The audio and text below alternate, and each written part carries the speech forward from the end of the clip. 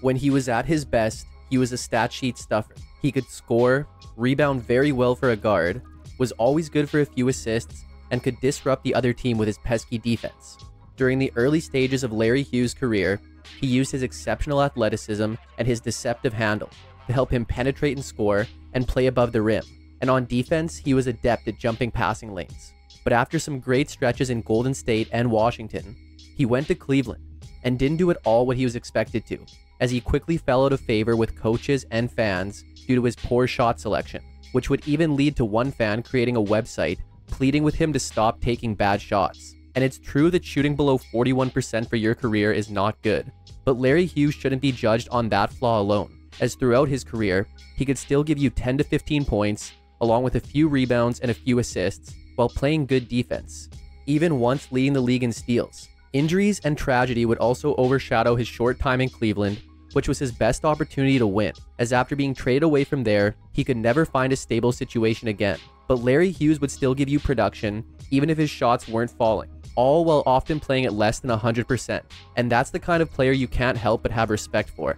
Let's jog your memory. A St. Louis native, Larry Hughes attended Christian Brothers College High School, where he established himself as one of the greatest basketball players in St. Louis history. As a senior in 1997, he led the team to the Missouri State Championship, which included him scoring 40 points against Riverview in a playoff game, as he would also earn a second-team Parade All-American selection and a spot in the 97 McDonald's All-American game, where he had 17 points and 9 rebounds. Hughes had all the best programs in college basketball hoping for his commitment, but he would instead choose to stay at home and play for St. Louis University. And this decision was mostly influenced by being able to stay close to his little brother Justin, who had a heart defect and had almost lost his life recently. So Larry Hughes was a Billiken going into the 98 season.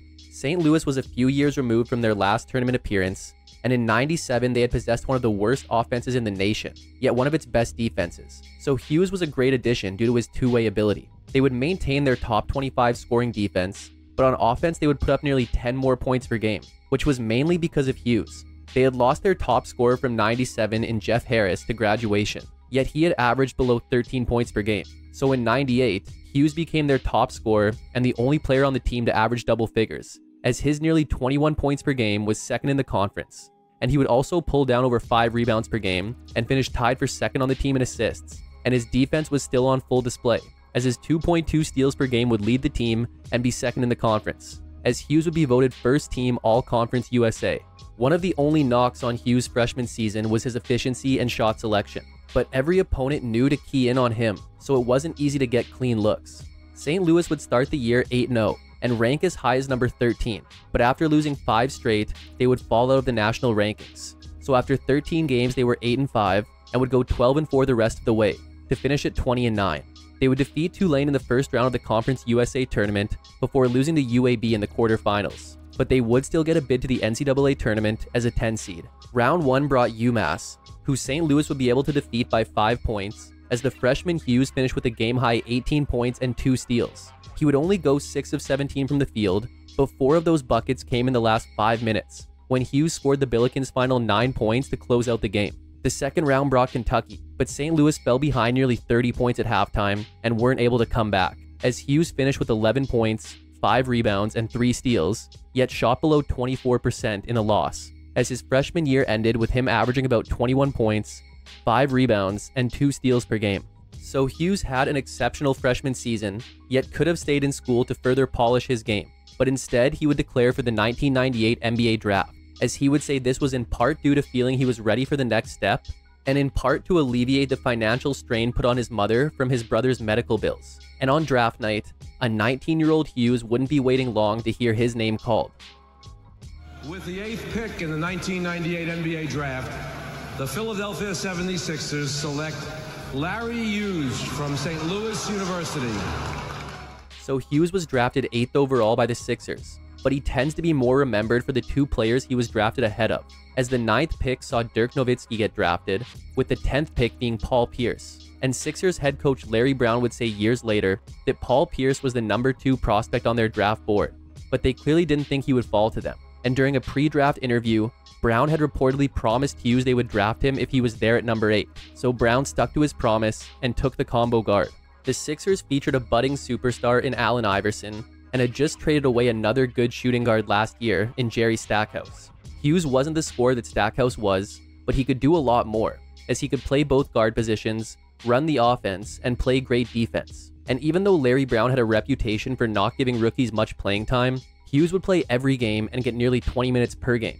Iverson and Hughes were looked at as a good young athletic duo, even earning the brief nickname of the Flight Brothers for their alley-oop connections. Individually, Hughes would hit double figures in 25 games, including 2 games with at least 20, while also recording a 12-point, 10-rebound double-double in an April 7th win over New Jersey. But he would shoot only about 41% from the field, which ended up being a problem that plagued his entire career. The Sixers had spent the majority of the 90s as one of the league's worst teams, but they would finish the lockout-shortened season with their first winning record in 8 years, at 28-22, which would earn them a first-round matchup versus Orlando. Hughes would have a great playoff debut, as he came off the bench to average over 12 points, 6 rebounds, and 2 steals per game on 45% shooting. He would hit double figures in each game, as the Sixers were able to advance in 4, setting up a second-round matchup with Indiana. But this series would be over quick, as although most of the games were close, Indiana would sweep Philly. Hughes continued coming off the bench to put up 10 points in Game 1, then would be a starter for Games 2 and 3, where he would average about 9.5 points and 3 steals per game. But he would again come off the bench in Game 4, and would put up just 3 points on 1 of 7 shooting. But his rookie season would end with him averaging about 9 points, 4 rebounds, and 1.5 assists per game. Hughes had a similar role for the Sixers in year 2, as he continued coming off the bench and getting about 20 minutes per game. His efficiency was roughly the same, which continued to be the big issue.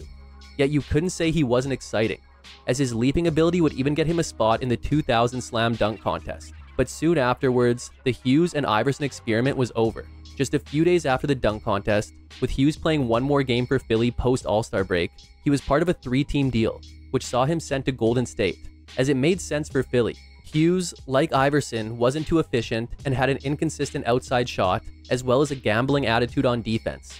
And having 2 players like that was unnecessary. So Hughes would go west to join a young Warriors team who were 13-37 at the time of the trade. Hughes would now be a starter for the remainder of the season and didn't really come off the court, playing nearly 41 minutes per game in his 32 games with the Warriors. His shooting dropped to below 39% as he was averaging over 21 shots per game. But he would fill the stat sheet in his time with Golden State, averaging nearly 23 points, 6 rebounds, 4 assists, and 2 steals per game, as he had 2 games with at least 40 points, including his career high of 44 points in an April 9th defeat of Denver, while also recording 4 double-doubles with Golden State and 5 in total. But the Warriors were bad, going just 6-26 after acquiring Hughes and finishing at 19-63. But for his overall season, Hughes would average about 15 points, 4.5 rebounds, and 1.5 steals per game. Hughes would get a full season in Golden State in 2001.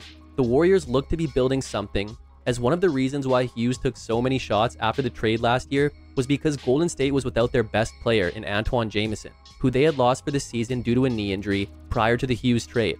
But now he was back healthy and looked to form a good duo with Hughes. Yet although Jamison would play all 82 games, it was Hughes who was limited by injury, as ligament damage in his thumb would lead to him missing 10 games mid-season. Then he would miss the final 22 games of the season due to thumb and shoulder issues. When he did play, he was solid, finishing as the team's second leading scorer behind Jamison, while also forming a tough defensive backcourt alongside veteran Mookie Blaylock. Hughes would hit double figures in 47 games, including 11 games with at least 20, and 6 double-doubles. But Golden State remained one of the league's worst teams, as they were 13-37 with Hughes and 4-28 without him, finishing at 17-65 and missing the playoffs, as Hughes would average about 16.5 points, 5.5 rebounds, and 4.5 assists per game. The 0-2 Warriors continued to add pieces, as they drafted great, bringing in Jason Richardson, Troy Murphy, and Gilbert Arenas. Hughes would appear in 73 games, starting 56 of them, but his role had greatly diminished, as after getting nearly 37 minutes per game in 2001, he would barely get 28 minutes in 2002, as Richardson was quickly establishing himself as the team's second option. Hughes' scoring had dropped by over 4 points per game, yet he would still finish as a top 3 scorer on the team.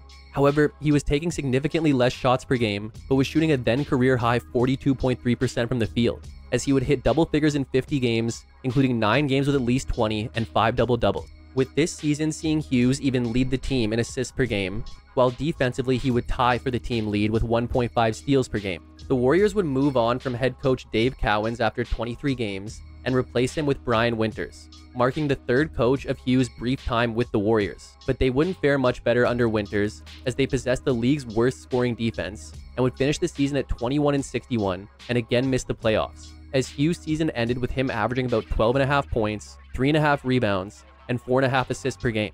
But Hughes' contract was up, and he would decide to test free agency after the season. Hughes would sign a 3-year deal with Washington prior to the 03 season. This was a good pickup for Washington, but Michael Jordan's comeback in 02 and his upcoming farewell season overshadowed any other moves they made. However, Hughes was in an interesting situation. The Wizards knew he was a starting caliber player, but their wing positions were set, with Jordan and the newly acquired Jerry Stackhouse, so they would opt to have Hughes run the point this season, and it resulted in the most efficient year of his career. With the high-volume scoring duo of Jordan and Stackhouse, Hughes didn't have to do much of the scoring. However, he would still finish as the only other player on the team to average double figures. And even though he was running the point, he would finish tied for 4th on the team in assists per game. But this was also due to the ISO and post play that Stackhouse and Jordan would rely on to get their points. But with these two commanding a lot of the defensive attention, it allowed Hughes to let the offense come to him, and it resulted in him shooting a career-high 46.7% from the field and nearly 37% from deep, while committing just 2 turnovers per game. Hughes would hit double figures in 48 games and record 6 double-doubles.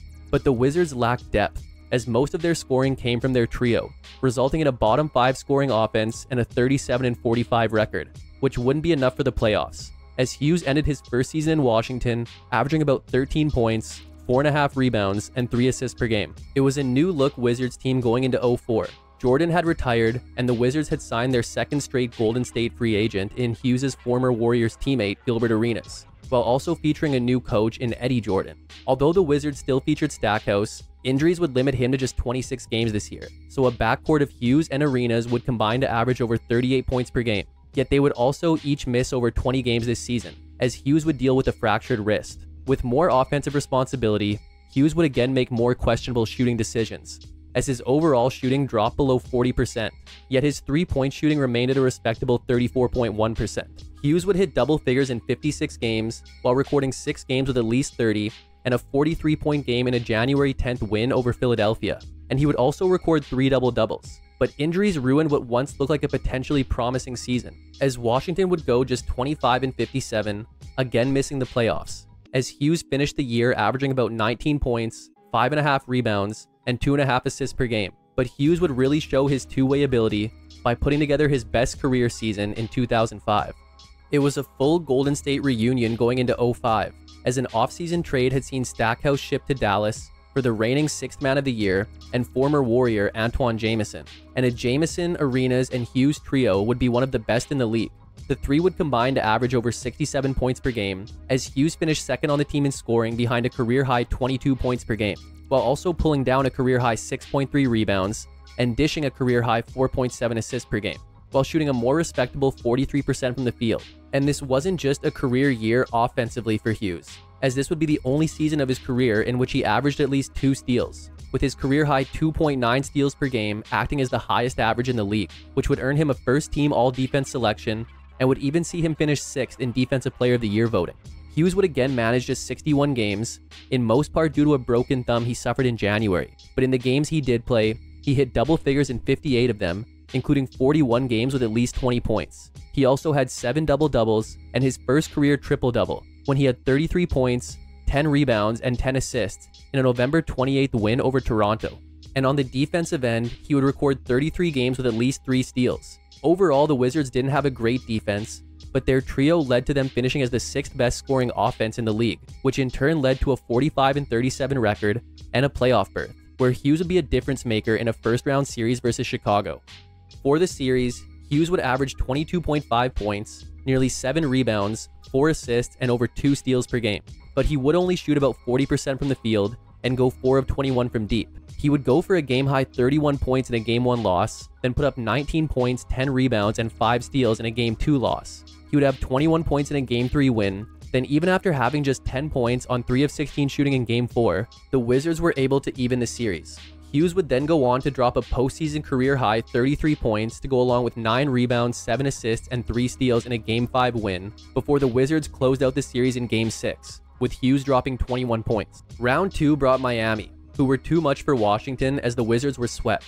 Hughes would still average about 18 points, 7.5 rebounds, and 2 steals per game, but he shot below 33% from the field and went 3 of 12 from beyond the arc, while also having his hands full with Dwayne Wade, who averaged 31 points on nearly 54% shooting. But Hughes' career year would end with him averaging about 22 points, 6.5 rebounds, 4.5 assists, and 3 steals per game.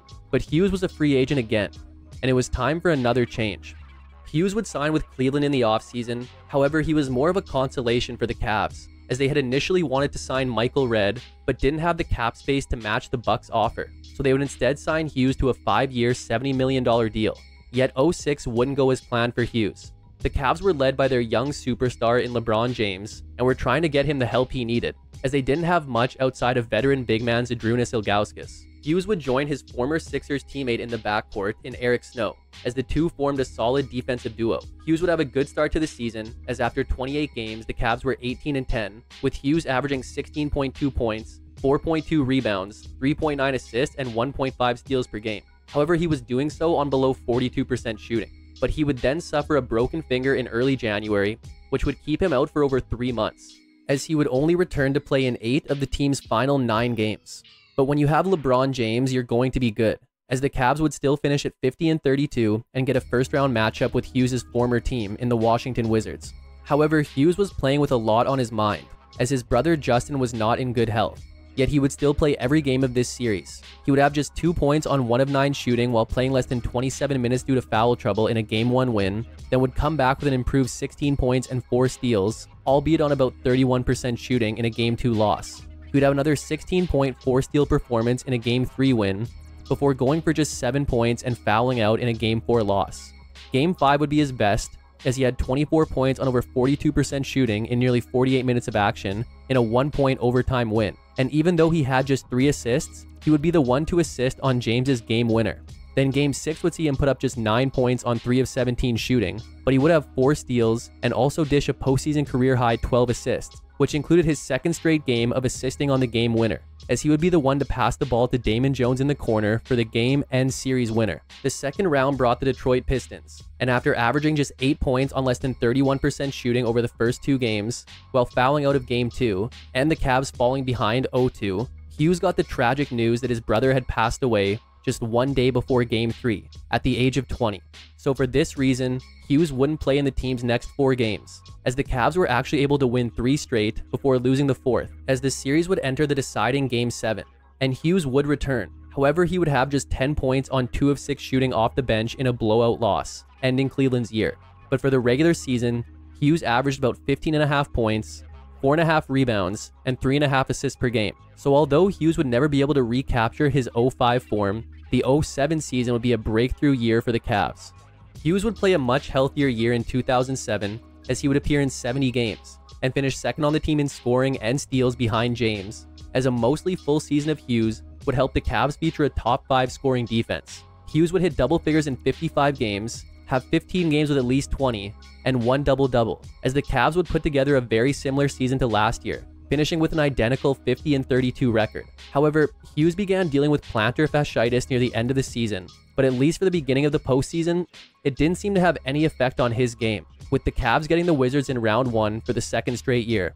This series would be easier for Cleveland as they swept Washington, with Hughes averaging about 19 points and 7 rebounds on over 44% shooting, as he hit double figures in every game and would even have a game-high 27 in the Cavs' Game 1 win. Round 2 brought New Jersey, and it seemed that Hughes' heel may have been bothering him more this series, as his scoring dropped below 14 points per game on about 32% shooting. However, he would also average 2 steals per game and shoot 37% from deep. He started well, hitting double figures in each of the first 4 games, including a 23-point Game 2. But after scoring 19 points in a Game 4 win to put the Cavs up 3, over Games 5 and 6, he would average just 6 points, on a combined 4 of 23 shooting, as Cleveland would drop Game 5 before taking Game 6 to advance to the conference finals versus Detroit. Hughes would put up 13 points and 7 rebounds in a close Game 1 loss in what would be his final game of the postseason, scoring in double figures, as the rest of the series would see Hughes average 6 points and about 2 assists on less than 36% shooting. But this was more so due to Hughes tearing his plantar fascia in Game 3. So even though he wasn't contributing a lot, It spoke to his toughness that he continued to play through it, as the Cavs were able to win the series in 6 to advance to their first finals appearance in franchise history. The Cavs would meet the Spurs, but on top of Hughes being a non-factor on the offensive end, his heel was also preventing him from being an effective defender on both Tony Parker and Manu Ginobili, as after 2 games, Hughes had scored a combined 2 points, Parker was averaging over 28 points, and the Cavs were down 0-2. So before Game 3, it was announced that Hughes would be shut down due to his heel, but the Cavs would still lose their next 2 as they were swept by San Antonio. But for the regular season, Hughes averaged about 15 points, 4 rebounds, and 3.5 assists per game. All things considered, it was a successful season for Cleveland in 07. So it was a letdown in 2008, when shortly after the All-Star break, they were just 6 games above 500 at 30-24. An injury to Eric Snow had led to Hughes playing point guard for the team, but his numbers had still dropped for the 4th straight year, and he was shooting below 38% while playing just 40 of the team's first 54 games. But then on February 21st, Hughes was included in a 3-team deal, which saw him end up as a new member of the Chicago Bulls. Hughes would return to shooting guard in Chicago, joining Kirk Hinrich in the backcourt. The Bulls featured a lot of solid youth in guys like Hinrich, Ben Gordon, and Luol Deng, as the now 29-year-old Hughes was more of a veteran on the team. The Bulls were 21-32 at the time of the trade, and after Hughes' arrival, he wouldn't see much change in his production, as they would go 12-17 with him, yet a 33-49 record wouldn't be enough for the playoffs, as his overall season ended with him averaging about 12 points, 3.5 rebounds, and 2.5 assists per game. Hughes would begin the 09 season in an unfamiliar role, as he was coming off the bench for the first time since his stint in Philadelphia, as the Bulls had added more backcourt talent in first overall pick Derrick Rose. Hughes would miss the first few games of the season with a dislocated shoulder before appearing in the next 30 games, putting up about 12 points per game and shooting nearly 39% from deep. But he would fall out of the rotation in mid-January, as up to that point, Kirk Hinrich had been out with injury. Yet Hughes had been made aware that when Hinrich came back, he would not play, as after logging 10 straight DNPs, then being inactive, he would make it clear that he wanted to trade, and eventually he would get another change of scenery less than a year after he had been traded to Chicago, as on February 19th, the Bulls shipped him to New York. Hughes would get more playing time in New York, but he wasn't entering a winning situation, as they were 22-31 at the time of the trade. But he would play in 25 games for the Knicks, while starting 14 of them, and continuing his solid 3-point shooting, as his overall 38.9% mark from deep this season would be a career high. Yet the Knicks would go just 10 of 19 after the Hughes trade to finish at 32-50 and miss the playoffs, as Hughes' season ended with him averaging about 11.5 points, 3 rebounds, and 2 assists per game. Hughes began the 2010 season with the Knicks, and while he was in a similar role, for the first time since he was a rookie, he would average less than 10 points per game, and was really struggling with his shot making. But after appearing in 27 of New York's first 32 games, he would see the floor just 4 more times in their next 21 games, as he was suffering from a fractured finger. But then he was traded to Sacramento on February 18th, yet he would never suit up for the Kings, as he was waived just 5 days later. Then in mid-March, he would sign with Charlotte, reuniting Hughes with his former coach in Philly. Charlotte had traded their leading bench scorer in Flip Murray earlier in the year, and were hoping for some two-way production from Hughes, as they were sitting at 33-31 at the time of the trade, and had a legitimate chance to make their first playoff appearance in franchise history. And Hughes would give Charlotte solid averages of about 8 points, 2 rebounds, and 2 assists, but he was shooting below 33% from the field in the 14 games he appeared in, as the Bobcats would ultimately finish at 44-38 and make their first playoff appearance in a matchup with Orlando. This would end in defeat for Charlotte as Orlando swept them. Hughes would appear in all 4 games coming off the bench, and even though he would only put up 6 points per game, he did it on a pretty efficient 47.1% shooting, while adding about 3 rebounds and 3 assists per game. But for the overall regular season, Hughes averaged about 9 points, 3 rebounds, and 3 assists per game. Hughes would not re-sign with the Bobcats after the year, and would remain unsigned for the entire 2011 season. But then prior to the beginning of the lockout-shortened 2012 season, Hughes would sign with the Orlando Magic. He would play sparingly over the first 2 months of the year, but had given the Magic some valuable minutes as they dealt with injuries to Jameer Nelson and Jason Richardson. But then after scoring 2 points in a February 1st win over Washington, Orlando would release Hughes, marking his final time on an NBA court, as in his 9 games he would average about 1.5 points, half a rebound, and an assist per game. Larry Hughes was a good all-around player. It's easy to see him as more of a bust or maybe a draft reach, seeing as how he was drafted right before 2 all-time greats. But when you're taken that high, you're expected to average more than 14 points for your career, And while you can't get around the fact that Larry Hughes had some poor shot selection, his value needs to be recognized for everything he did outside of scoring. He was one of the best guard rebounders during his playing days, and he could run your offense and pass effectively. And although he was more of a gambler on defense, he was still an above-average defender and put up some great steal numbers. Additionally, injuries made it difficult for him to reach his full potential, as it seemed like he was rarely playing at 100%. He looked to be on his way after some great years in Golden State and Washington, but after that, he had the unfortunate reality of being a consolation signing in Cleveland, then dealing with the loss of his brother and a lot of injuries for the rest of his career. Larry Hughes may not have lived up to the billing that some people placed on him, but he was far from a scrub and doesn't get enough recognition for being the smooth and versatile player he was on the court. But that's it for today's episode on Larry Hughes. Hope you enjoyed it, and make sure to subscribe for more videos like this one. If you liked it, check out this one on one of his teammates during his early years, or this one on one of the players he was traded for. Thanks for watching, and see you next time.